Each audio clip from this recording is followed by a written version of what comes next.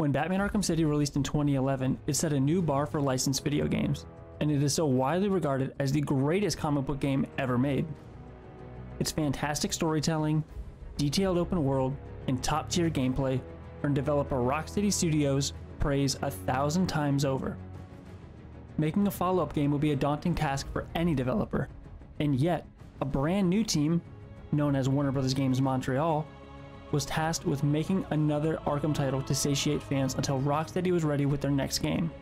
Jump ahead to 2013, and after only a year and a half of development, Batman Arkham Origins hit the scene, and although it didn't light the world on fire, it's found a lot of love in the years since its release.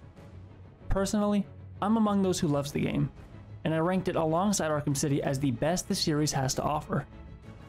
In my opinion, there's one area where Arkham Origins excels far beyond any other game in this franchise, whether before or after it. This is why Batman Arkham Origins has the best combat system. Let's start with the basics. As for a character moveset, Batman has 4 basic actions. He can attack, counterattack, evade, and cape stun. He also has access to special moves, which become available once the player reaches a high enough combo score, like an instant takedown or a bat swarm to stun large groups. Players can also perform beatdowns or aerial attacks after using a cape stun, and can incorporate a litany of gadgets during combat encounters. Nearly every aspect of this gameplay system is pulled one-to-one from Arkham City, and for good reason. See, Arkham City elevated gameplay to a near-perfect state. Origins looked to make very specific augments to the formula to help it reach its full potential. The developers weren't trying to reinvent the wheel, just smooth over some rough edges. For example, in Arkham Origins, the player will fight larger enemy groups than before, and enemies are generally more aggressive in this game.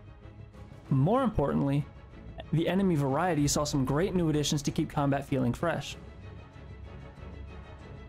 A critique of City was that combat becomes far too easy once you learn and master it, and the threat of losing a fight seems to evaporate completely, especially given the thin number of enemy types for players to fight. This is where Arkham Origins shines. See, Origins sees the addition of new enemy types. Up first is the martial artist enemy. They can actually block or dodge your attacks and counterattack, giving you a 2-second window to counter their counter in an interesting dance of back and forth. They also have 2 different attack patterns. They can try to break your combo streak with very specific timed single attacks, or they can rush you with a triple hit combo. Up next are the Bane henchmen. They're stronger than typical thugs and can juice up with venom to become more powerful. One hit from them will send you rolling backwards, and they're all about running up and grabbing Batman so that another enemy can come in and deal damage. To break their venom state, you either have to triple cape stun them into a beatdown, or use an instant takedown. Finally, we come to the literal largest addition to the enemy lineup. These head thug henchmen are very strong and swing wildly. If they get their hands on Batman, they'll run him across the arena and smash him into a wall before tossing him down on the ground. Well, unless you can break their grip in time. Like the standard thugs, they come in non-armored and armored variants, but unlike standard armored thugs, an instant takedown will only break their armor, not knock them out completely. This isn't every edition, but you get the idea. These new flavors added into the mix ensure that players are always engaged. It actually makes the player feel like the Dark Knight and keeps combat from becoming stale. The fights in this game are just generally a step above the rest of the series because no longer can you simply button mash your way to victory. You actually have to think for a second about how you're going to keep your combo going without getting hit. It's a great system, and each layer of it builds upon itself in a satisfying way. Another great showcase is the game's many boss fights, each presenting a unique challenge for combat. The flying pyromaniac Firefly will test your ability with quickfire gadgets, while others, like the Master Assassin Deathstroke, will make sure you can keep a combo going without messing up a counter. There's a reason people say Origins has the best boss fights in the series, and a major reason for that is because they actually test what you practice out in the open world and on missions. The Bane and Lady Shiva fights are great evolutions of their henchmen counterparts, especially because you'll be fighting them alongside the bosses. Another area where Origins stands out is that players are granted the ability for 2 special combo actions instead of just 1. This means you can do a bat swarm and an instant takedown, or dismantle 2 weapons back to back. This is a great way to balance out Batman because the player still feels powerful.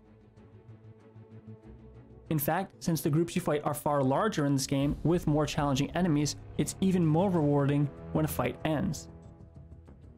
Players also receive a grade at the end of each fight, which will tell you how you did, how hard the fight was, and from there, a player can focus on what they want to improve with. It's a neat system that rewards greater XP for a better performance. It's the way these systems shine when they're all brought together that makes Arkham Origins stand out.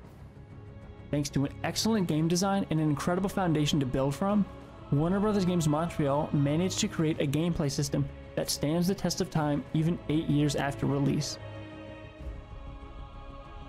So there you have it. That's why I think Batman Arkham Origins has the best combat system out of all the Arkham games. If you liked today's video, be sure to drop a like and subscribe, because over 99% of you guys who watch my videos aren't subscribed, and every little bit helps. Especially if you want to keep up with any Gotham Knights or Suicide Squad Kill the Justice League news. To see me play games live, be sure to check out my Twitch channel, link in the description below. It's twitch.tv/Lodato. And that's all I got for you today, so I'll catch you in the next one, and just remember to be excellent to one another. Alright, see ya.